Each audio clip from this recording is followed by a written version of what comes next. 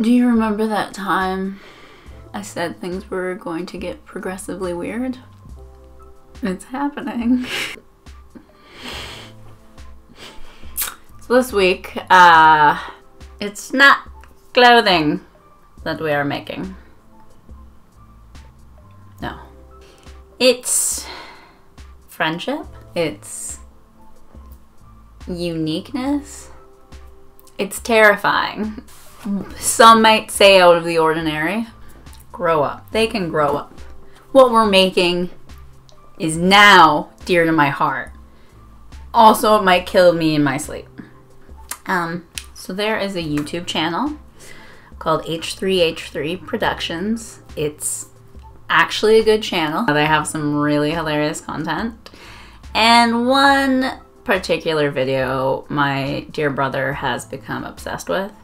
I'm gonna link it in the description. I don't even know how to like link it on the page. Maybe one day. If you haven't seen it or heard of them, honestly, you really need to watch it before watching this video because it's just not gonna make sense. What we are making this week is called a dunnie. I feel a lot of you may not know what that is. That's why I stress watch the video in the description. H3H3 Productions, Jeff Dunham, and Odyssey. Oh yeah. Oh, give me, yeah.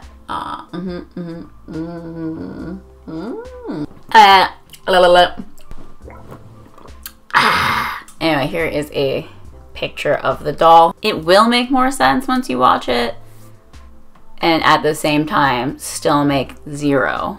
It's basically a video of them just ripping on Jeff Dunham. Anyway, Ethan Klein, the guy from H3H3, has a doll in it. He calls it a dunnie. It's like, watch the video, okay? Watch it, and then you'll get what I'm talking about. It's really not that much intro. This is gonna be a weird video. I guess it's helpful, like, if you want to make a normal stuffed animal. If you are the kind of person that likes regular, normal, not out of the ordinary things, this isn't your week. This isn't gonna be for you. If you like stuff that might haunt your dreams, I got you, boo. You ever choke hold your friends? I don't really know what else to say. I'm making a dunnie doll. That's it. All right. Let's get weird.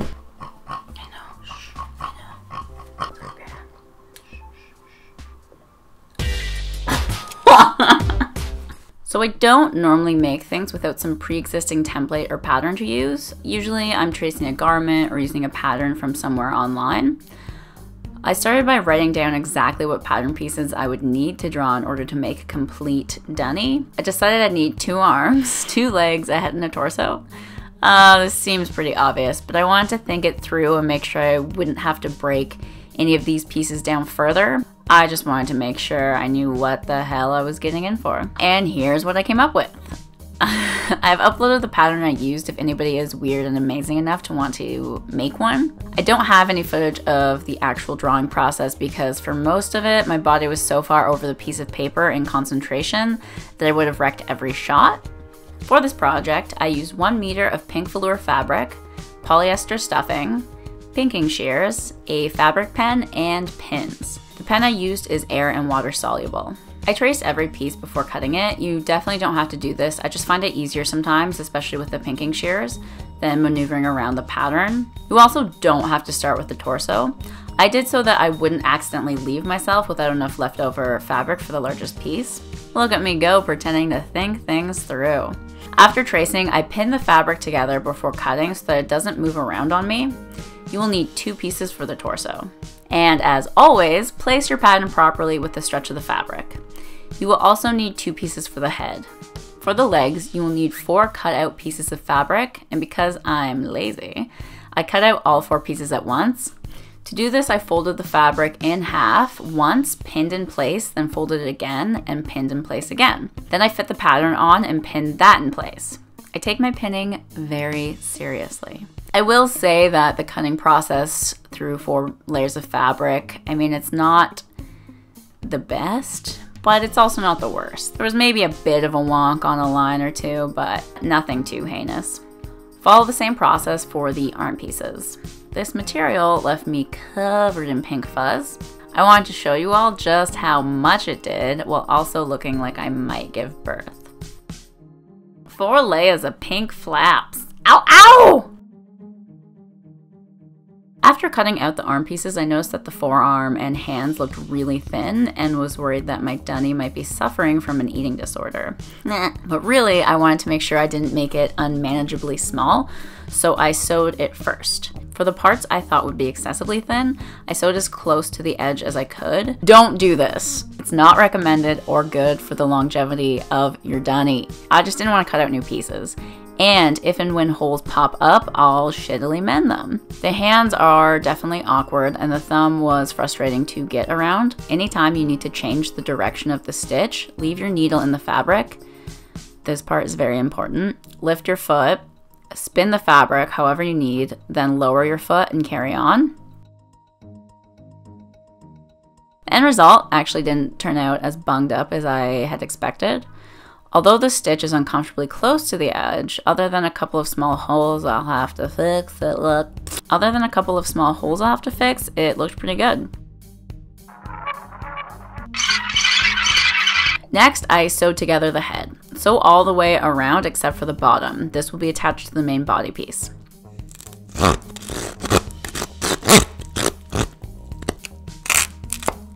Pin the legs together all the way around until the upper inside part. Pin this part to the other leg, and this will become your crotch butt. I am so terrible at explaining this stuff sometimes, so I at least have to make it slightly funny. The crotch butt will be a little difficult to sew up without leaving a small hole. After pinning it together, I couldn't stop laughing at how absurd it looked. This is by far the strangest and best thing I've ever made. You'll want to sew around the legs first, and then the gunt/butt crack after. My strategy to avoid having a small crotch hole was really groundbreaking. I just sewed the seams as close together as I could, overlapping them if necessary. As you can see, it seems to have worked, for now at least. After turning the legs right side out, I noticed the little feeties looked a little too different from one another. The one had a nice curve to it, while the other one looked like more of a nub than a foot. I attempted to trace the stitch line of the one foot onto the other so I could match the shape better. After some finagling, this mostly worked. Before sewing the torso, in order to get my placement of the limbs slightly more accurate, I folded the torso in half and marked where the center fell. I also measured the width of the torso and marked where the center of that would be, and everything seemed to line up. I matched the seam of the head with the center of the torso and marked where that would lie.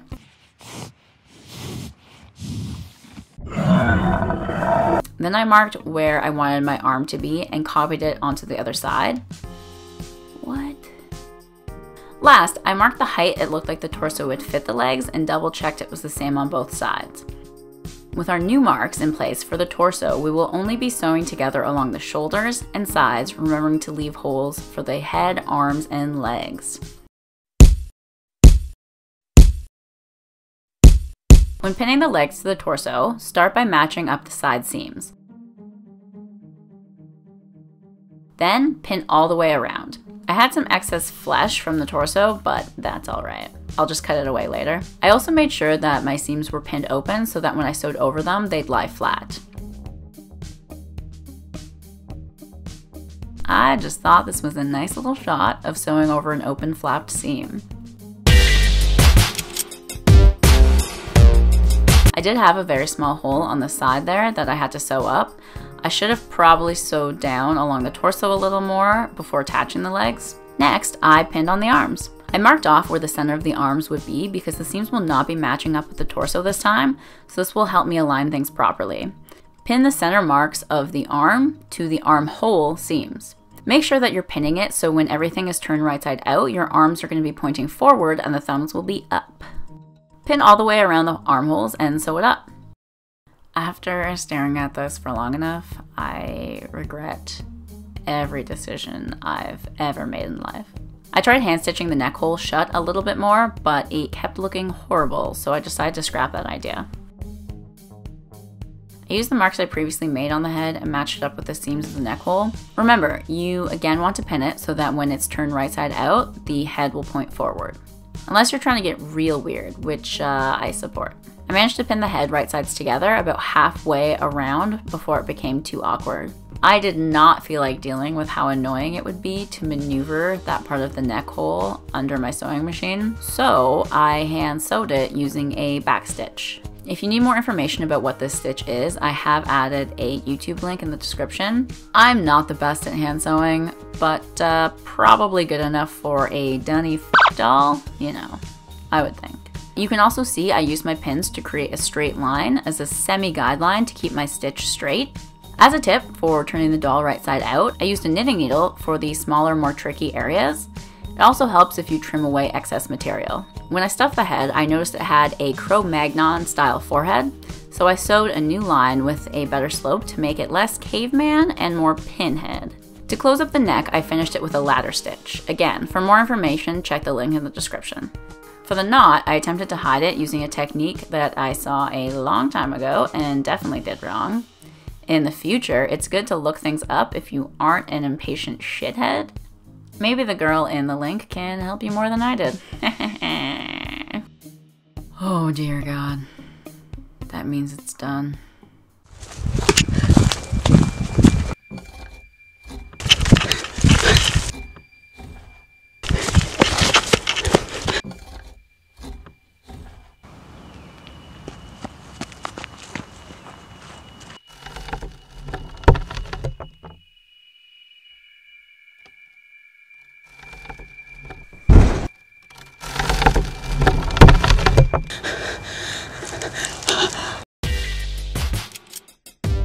Are we done? Oh, we're done. Oh, hello. Welcome back. How are your dreams? How are your nightmares? Is he a part of them now? Truly, I've started the outro.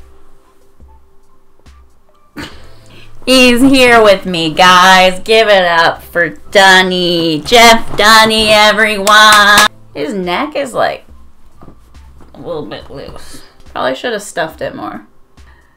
Did you guys enjoy the video? Is this something you wanted to see in your lifetime? Hey, hey, hey, hey, hey. How do you think he turned out? Oh, stop it. No. Okay, one more. Ah! Yes. This is my son. This will be the greatest thing I ever achieve. It's not an exact duplicate of the H3 one. However, it is 90% more terrifying. And in that regard, it's perfect. This is one of my favorite parts. The little nosy and his little weird ass lip. After I made this, I kept leaving him in random places to scare the hell out of my roommates.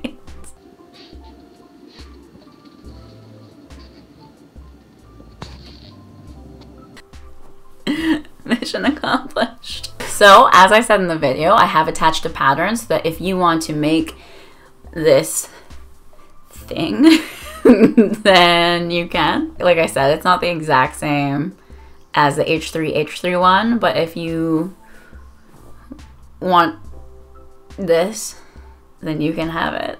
In the pattern, I did make the arms and hands a little fatter so that you don't get into the same kind of problem I had where I was sewing like right on the edge. Another thing too, these guys are kind of hard to stuff. Just be aware. I used a knitting needle. You're welcome. Oh my god.